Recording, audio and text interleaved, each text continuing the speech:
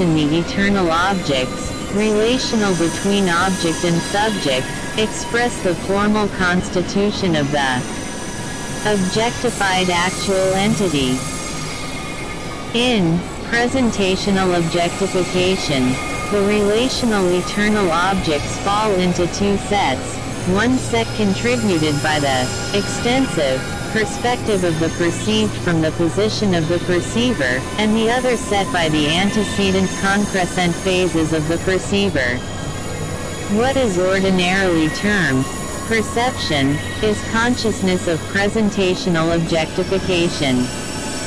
But according to the philosophy of organism, there can be consciousness of both types of objectification. There can be such consciousness of both 92 types because, according to this philosophy, the knowable is the complete nature of the knower, at least such phases of it as are antecedent to that operation of knowing. Locke misses one essential doctrine, namely, that the doctrine of internal fact and form.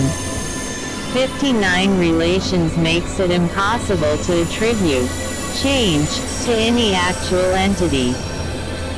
Every actual entity is what it is, and is with its definite status in the universe, determined by its internal relations to other actual entities. Change is the description of the adventures of eternal objects in the evolving universe of actual things. The doctrine of internal relations introduces another consideration which cannot be overlooked without error. Locke considers the real essence and the nominal essence of things. But on the theory of the general relativity of actual things between each other, and of the internality of these relations, there are two distinct notions hidden under the term real essence, both of importance. Locke writes 3:15 essence may be taken for the being of anything, whereby it is what it is. And thus the real internal, but generally in substances unknown, constitution of things, whereon their discoverable qualities depend, may be called their essence. It is true, there is ordinarily supposed a real constitution of the sorts of things, and it is past doubt there must be some real constitution, on which any collection of simple ideas coexisting must depend.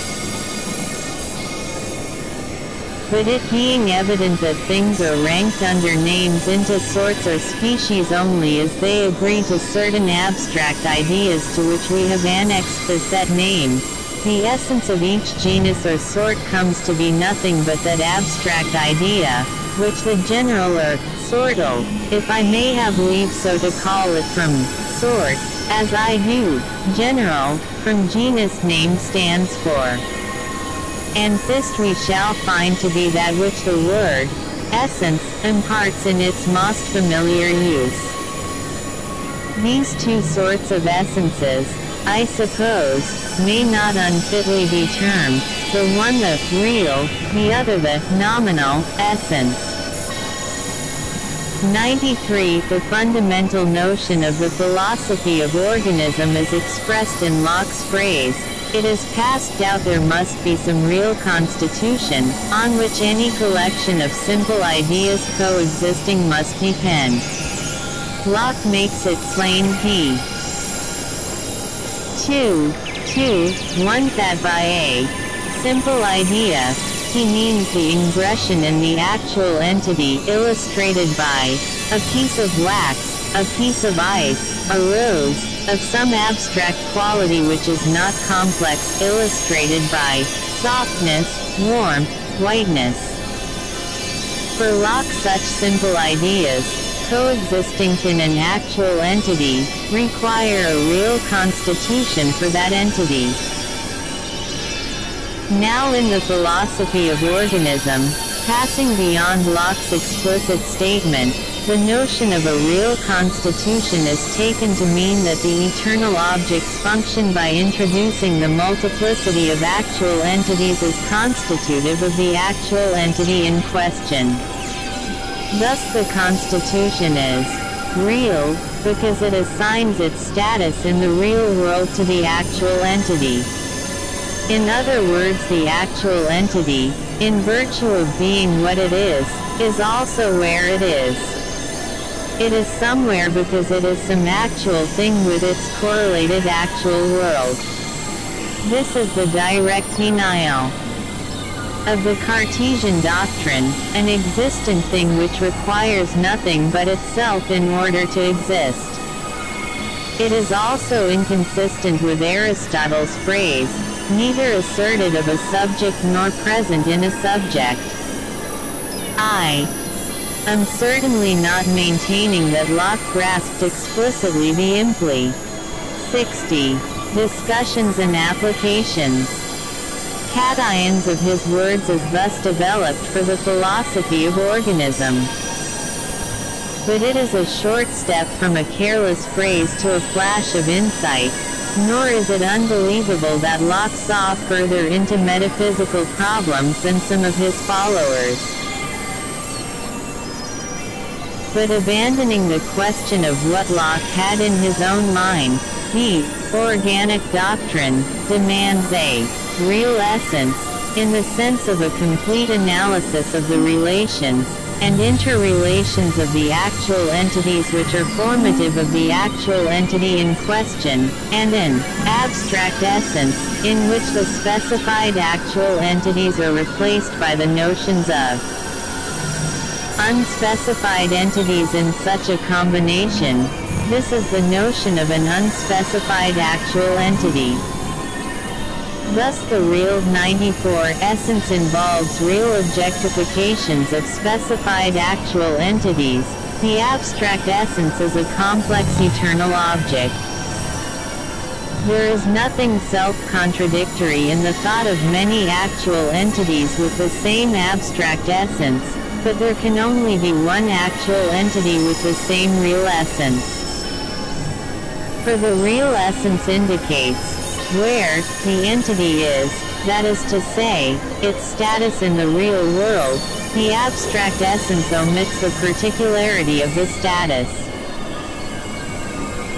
The philosophy of organism in its appeal to the facts can thus support itself by an appeal to the insight of John Locke, who in British philosophy is the analogue to Plato, in the epoch of his life, in personal endowments, in width of experience, and in dispassionate statement of conflicting intuitions.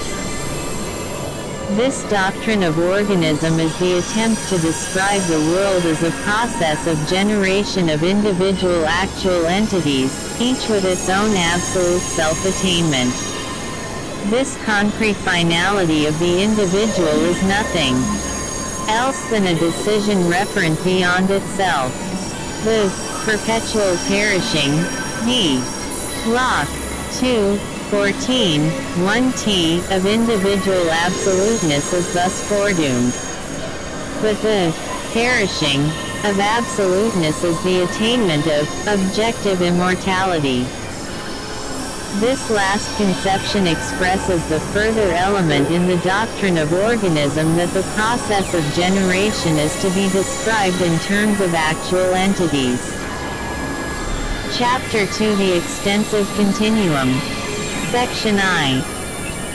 95. We must first consider the perceptive mode in which there is clear, distinct consciousness of the extensive relations of the world. These relations include the extensiveness of space and the extensiveness of time. Undoubtedly, this clarity, at least in regard to space, is obtained only in ordinary perception through the senses. This mode of perception is here termed presentational immediacy. In this mode, the contemporary world is consciously prehended as a continuum of extensive relations.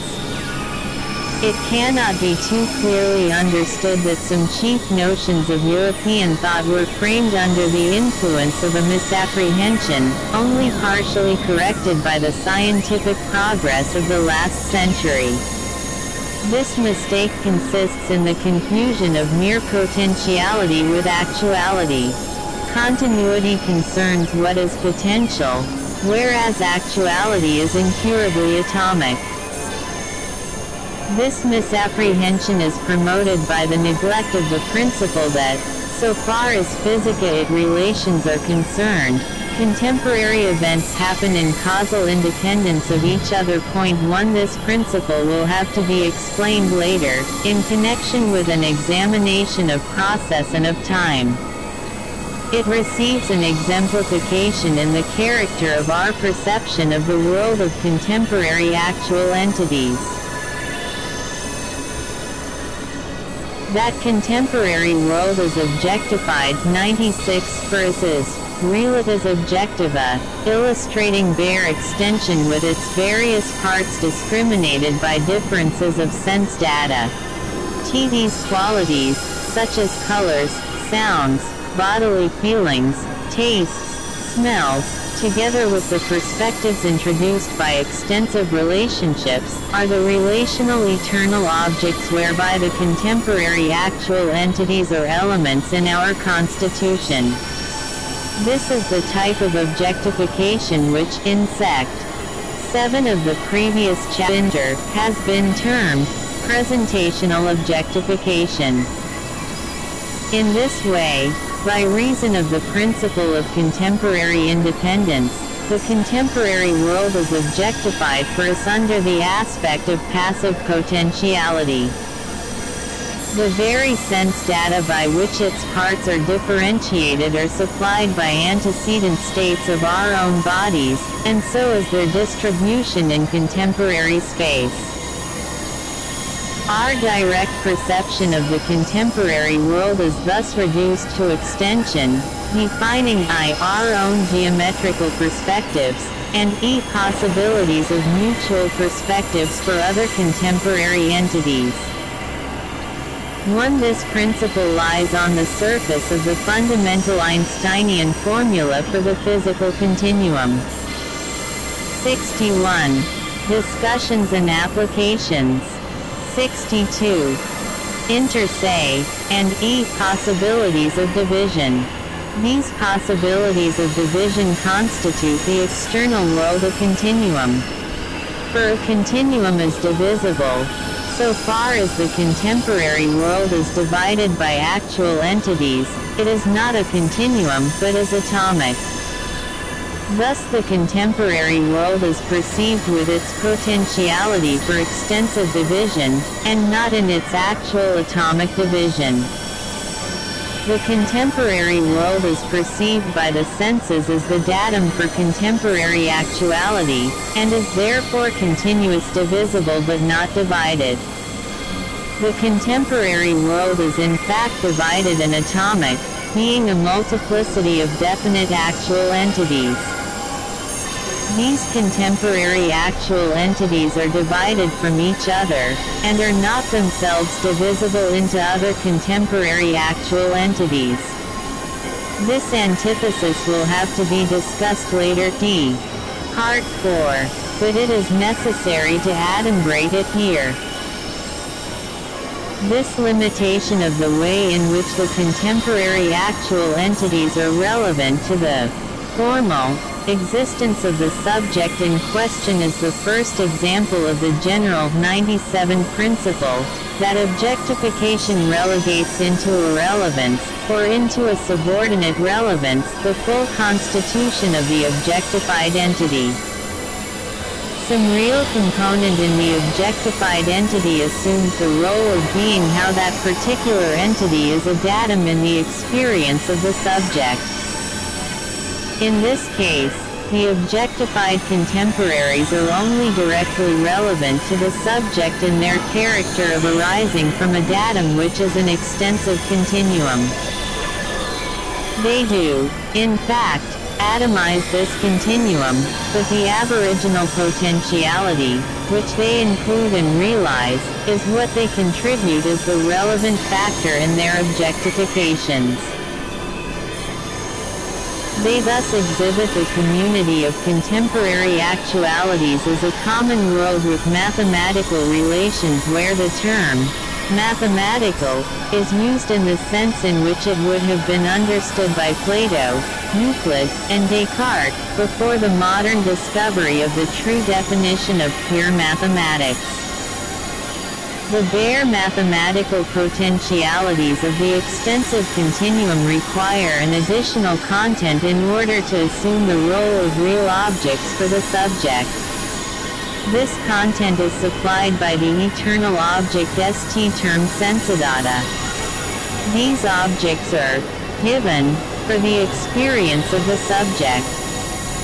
Their givenness does not arise from the decision of the contemporary entities which are thus objectified. It arises from the functioning of the antecedent physical body of the subject, and this functioning can in its turn be analyzed as representing the influence of the more remote past, a past common alike to the subject and to its contemporary actual entities.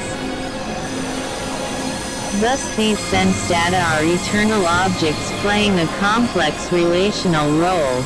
They connect the actual entities of the past with the actual entities of the contemporary world, and thereby affect objectifications of the contemporary things and of the past things. For instance, we see the contemporary chair, but we see it with our eyes, and we touch the contemporary chair, but we touch it with our hands. Thus colors objectify the chair in one way, and objectify the eyes in another way, as elements in the experience of the subject.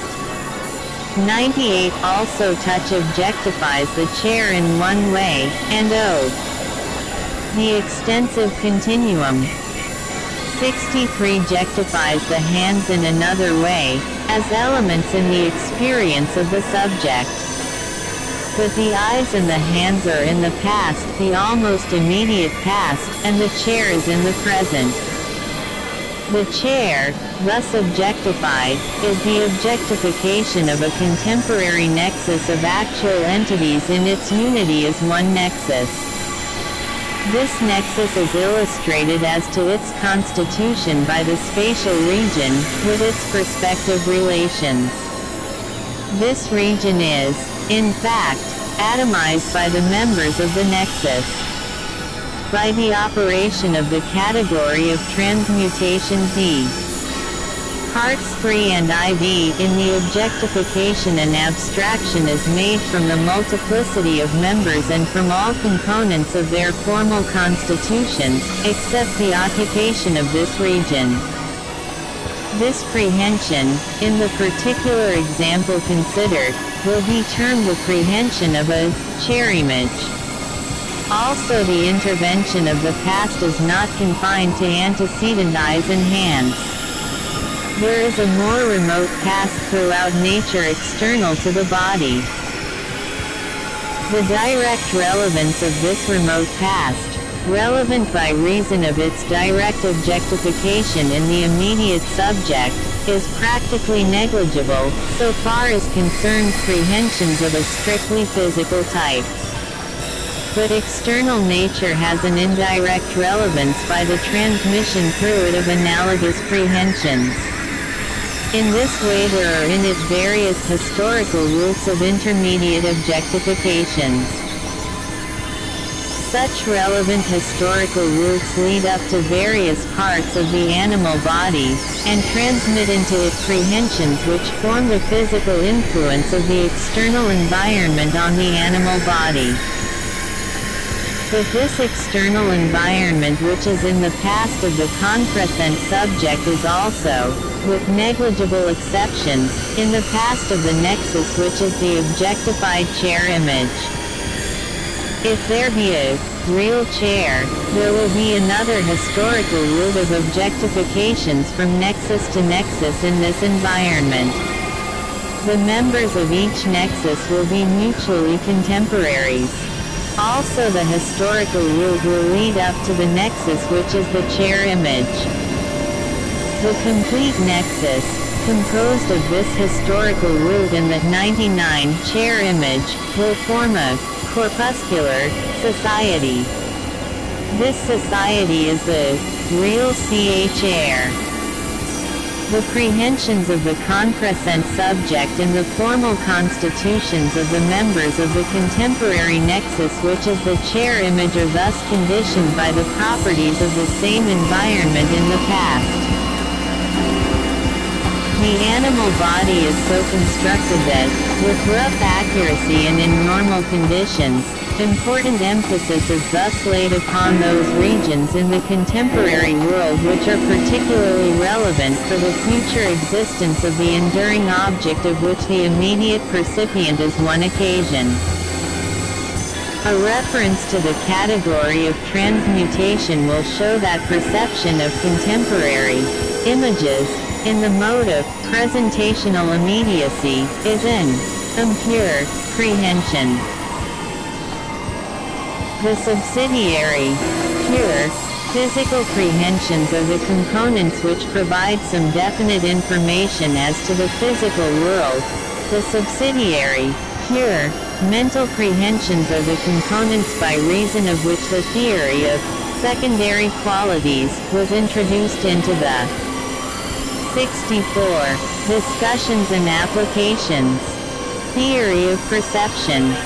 The account here given traces back these secondary qualities to their root in physical prehensions expressed by the witness of the body. If the familiar correlations between physical paths and the life histories of a chair and of the animal body are not satisfied, we are apt to say that our perceptions are delusive.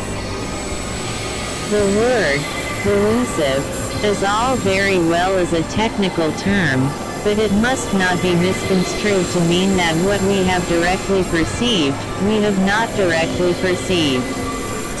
Our direct perception, via our senses, of an immediate extensive shape, in a certain geometrical perspective to ourselves, and in certain general geometrical relations to the contemporary world, remains an ultimate fact.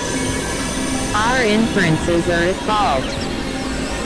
In Cartesian phraseology, it is a final inspectio, also termed intuitio, which, when purged of all judicium, i.e., of inference, is final for belief. This whole question of delusive perception must be considered later. Part 3, chs. 3 to v in more 100 detail. We can, however, see at once that there are grades of delusiveness. There is the non-delusive case, when we see a chair image and there is a chair.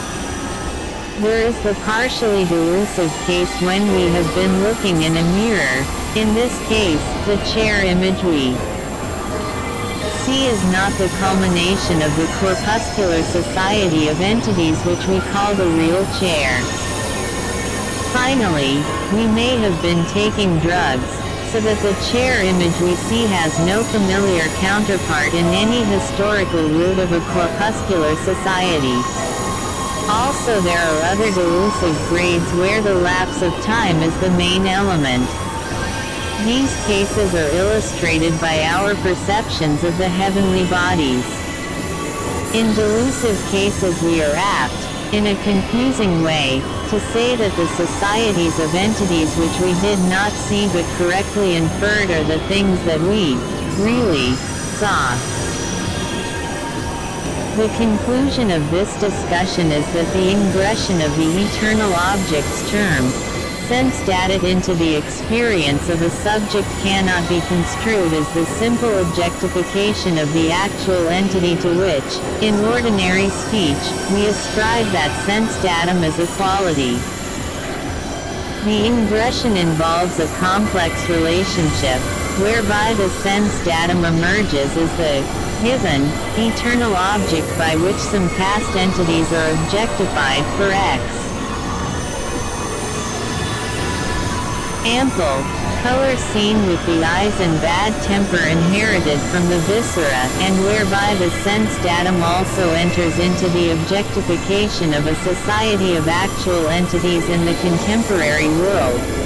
RTH a sensidatum has ingression into experience by reason of its forming the what of a very complex multiple integration of prehensions within that occasion. For example, the ingression of a visual sense datum involves the causal objectification of various antecedent bodily organs and the presentational objectification of the shape seen, this shape being a nexus of contemporary actual entities. In this account of the ingression of sense data, the animal body is nothing more than the most intimately relevant part of the antecedent settled world. To sum up this account, when we perceive a contemporary extended shape which we term a chair, the Sense 101J data involved are not necessarily elements in the real internal constitution of this. The extensive continuum. 65 chair image. They are elements in some way of feeling in the real internal constitutions of those antecedent organs of the human body with which we perceive the chair. The direct recognition of such antecedent actual entities, with which we perceive contemporaries, is hindered and, apart from exceptional circumstances, rendered impossible by the spatial and temporal vagueness which infects such data. Later, cf. Part 3, CHs. 3 to be the whole question of this perception of a nexus vaguely, that is to say, without distinction of the actual entities composing it, is discussed in terms of the theory of prehensions, and in relation to the category of transmutation. Section 2. This account of presentational immediacy presupposes two metaphysical assumptions, that the actual world, insofar as it is a community of entities which are settled, actual, and already become, conditions and limits the potentiality for creativeness beyond itself. This, given, world provides determinate data in the form of those objectifications of themselves which the characters of its actual entities can provide. This is a limitation laid upon the general potentiality provided by eternal objects, considered merely in respect to the generality of their natures. Thus, relatively to any actual entity, there is a given world of settled actual entities and a real potentiality, which is the datum for creativeness beyond that standpoint. This datum, which is the primary phase in the process constituting an actual entity, is nothing else than the actual world itself in its character of a possibility for the process of being felt. This exemplifies the metaphysical principle that every being is a potential for a becoming. The actual world is the objective content of each new creation. Thus we have always to consider two meanings of 102 potentiality, the general potentiality, which is the bundle of possibilities, mutually consistent or alternative, provided by the multiplicity of eternal objects, and the real potentiality, which is conditioned by the data provided by the actual world. General potentiality is absolute, and real potentiality is relative to some actual entity, taken as a standpoint whereby the actual world is defined. It must be remembered that the phrase, actual world is like yesterday and tomorrow, in that it alters its meaning according to standpoint.